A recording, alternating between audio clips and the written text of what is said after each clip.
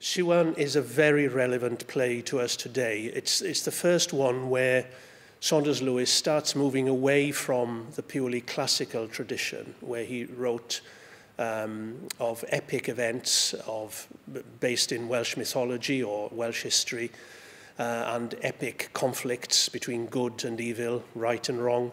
Here, even though he's still got a historical backdrop of the Prince and Princess of Gwynedd in the 12th century, he actually looks upon the mechanics of a marriage in a more modern way. And you see fallible people through infidelity and lack of understanding failing to make the marriage work. There's a fracture of the marriage. There's an ambiguity in their feelings towards each other.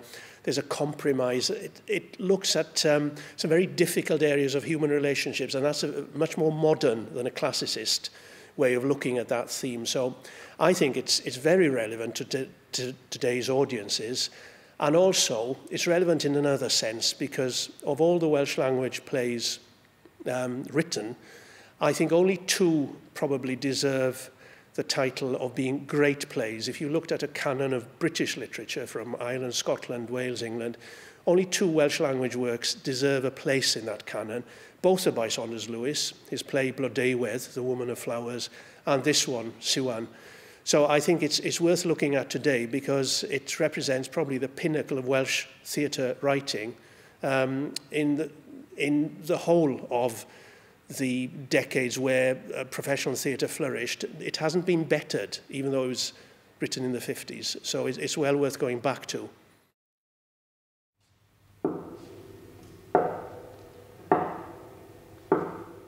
Set in medieval Wales, at the centre of Saunders Lewis's play is Siwan, outspoken and politically astute wife of Llywelyn, Prince of North Wales. The story tells of her illicit affair with the young Anglo-Norman Marcher Lord Gwilym Brewis, and of the terrible revenge taken by her husband when he discovers the lovers in the royal bed, the repercussions of which not only lead to war, but reverberate down the centuries to contemporary Wales. And chains around my leg, or being tied to a wall like a fairground bear. This chain's heavy, Alice, feel its weight. The weight of a prince's anger. Weight of his disappointment, madame. His disappointment far outweighs his anger. Does it hurt your leg? It hurts my dignity so much, I hardly feel the pain in my leg.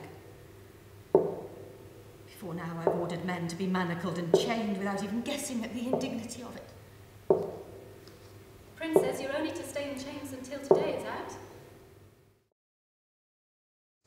Are you allowed to carry messages for me? I don't know. He mentioned nothing about that. That's my only need. The only service you could render me. What is that incessant hammering out on the green? Some military construction, I'm not sure. You must have seen them working when you crossed the yard to come here. I didn't pause to get a proper look. Will you have some more wine? Go to the window and look out. This chain stops me short of seeing outside. If my father were king, I'd known I'd be tethered like some animal for painting. So, what are they building? It's hard to see properly from this window. Don't lie to me, girl. You see perfectly well. I've looked through that window myself countless times, so tell me. Madame, don't ask me, please. I beg of you. Let me leave you now. What's wrong with you? Why are you shaking? No, calm down. Tell me, what's happening out there? A gallows, madame. A gallows. Gallows. Oh, well done, Llywelyn. That's my punishment. Oh, your rage is greater than I imagined. Oh, don't cry, Alice, if that's to be my fate. Not you, madame. It's not for you. The gibbet is for Gwilym Brewis. No one is moving now, except Gwilym. He's testing the ladder, even feeling the noose, easing it around his neck. And now he's ascending the ladder, like a ship's captain to the prow, sounding confident and unbowed. This hour, the hour of his dying, amen. The executioner's not moving. He's not laying a hand on that ladder. Llywelyn!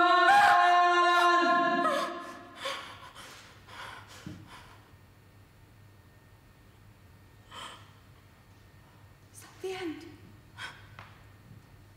But the leap he made. Oh, that leap! The rope whipped taut like a fishing line. The ladder was knocked sideways, scattering the councillors. And now his body is stock still. Still and limp, hanging there. The crowd's moving away, starting to disperse. The show is over. It's been a letdown. What do they care about a widow down in Brecon? Or a princess imprisoned here, distraught and eaten up by anguish? Pain's a leprosy. Cuts off the sufferer from the rest of the tribe.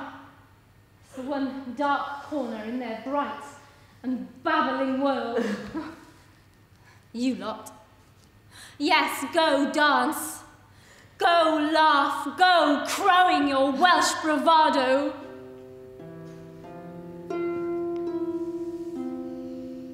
From the depth of this hell in my heart, I curse you, Llywelyn!